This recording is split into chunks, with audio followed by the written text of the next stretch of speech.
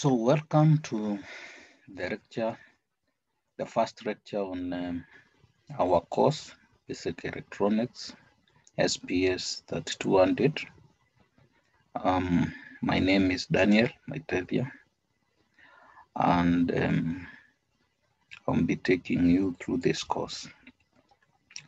So our first topic is Introduction to Electronics, and we will be looking at the following subtopics. We'll start by discussing the structure of an atom. Then we proceed to the materials that make electronics devices to function, and those are the semiconductors. Then we'll look at the different types of currents in semiconductors. Then we will look at how we modify natural semiconductors, or if you like, intrinsic semiconductors, to improve their performance and make them better materials for making electronic devices. Then finally, to wind up that topic, we'll look at the PN junction, which is a useful feature which makes most electronic devices like diodes, transistors, and others to function well. So, so those are the areas or subtopics in that topic, Introduction to Semiconductors. Now, we start by defining what an atom is. An atom can be defined as the smallest particle of an element that retains its characteristics, that retains the characteristics of that element. It's a simple definition, but every time I ask students to define what an atom is, I'm surprised quite a good number don't get the definition right. So please take note of that. It is the smallest particle of an element that retains the characteristics of that element. And the characteristics here are both chemical characteristics and physical characteristics. So far, we have 118 known elements, and out of those 118 known elements means we have 118 different types of atoms with different atomic configurations or different atomic structures. Now, an atom is so tiny that we cannot observe it under a microscope. And so, to understand its structure, some scientists have come up with models, kind of theories to explain the structure of an atom. And one popular model, atomic structure model, was developed by a scientist called Bohr. And Bohr's model states that an atom comprises of a nucleus, which is central in the atom, and the electrons around it orbit it in a circular fashion. Also, Ball indicated that the nucleus must be positively charged, and the electrons are negatively charged. It turns out that at the nucleus, you have two different types of subatomic particles known as protons and neutrons. Protons are the ones which are positively charged, but the neutrons have no charge. Neutrons have no charge. So effectively, the nucleus is positively charged by the virtue of the fact that it is the protons which have the positive charge. Now,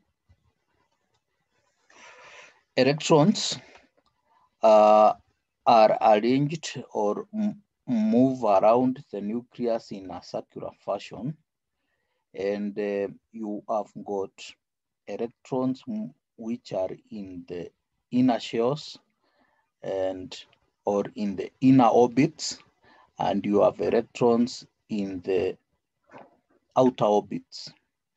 The outermost orbit is referred as the valence shell, and the electrons in that shell are referred as the valence electrons. I need to note that each electron orbit corresponds to a given amount of energy of the electrons. And it turns out that the innermost shells or the inner shells have got more energy than the outer shells, the electrons in the outer shells. So the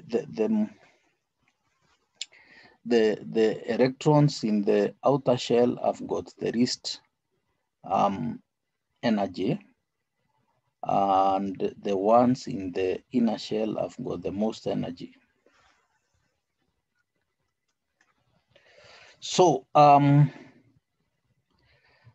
again, we are looking at the Bose atomic model, and the diagrams there shows the structure of an hydrogen atom and helium atom.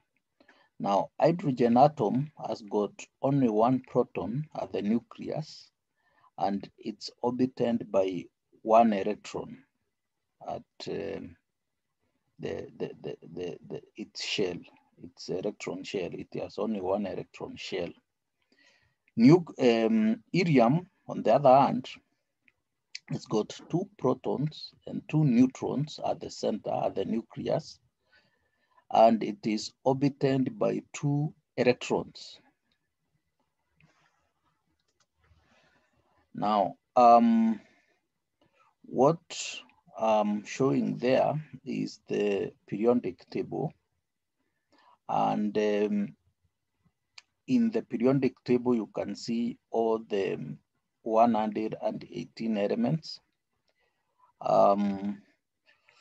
The periodic table is arranged in groups, and something we need to note is the first three groups. This group, there is something common about elements in the same group, and it is that elements in the same group share the same number of electrons in the valence shell. So like this is group 1 elements, hydrogen, lithium, sodium, potassium, and so on. All those elements have got 1 electron in their valence shell. This is group 2 elements. And again, they share one thing in common, and that is they have 2 electrons in the valence shell. Now, these are called, all these elements here are called transitional elements. Then after that, we have group 3 elements. And group 3 elements again have got 3 electrons in their valence shell. Then we have group 4 elements. Group 4 elements have one thing in common, which is they have 4 electrons in the valence shell. And in electronics, group 4 elements are of significance importance, because these are the elements which make the semiconductors, elements in group 4, okay, and so on and so forth. So this is group 4, group 5 elements, group 6 elements, group 7 elements, group 8 elements. Okay. Now, conductors. Conductors are materials that have ability to conduct electrical current easily. And the reason why they can conduct electrical current easily is because they have electrons, free electrons. What we mean by free electrons is that the electrons are not bound by the atoms.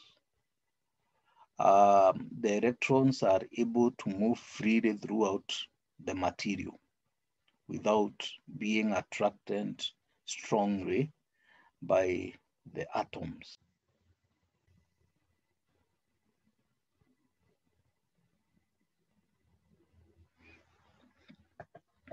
So,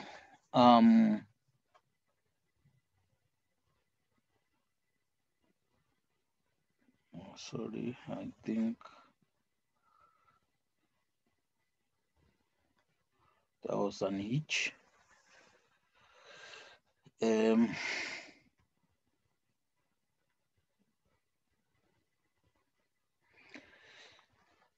was talking about conductors before the network got disconnected, and I was saying that conductors are able to conduct electrical current because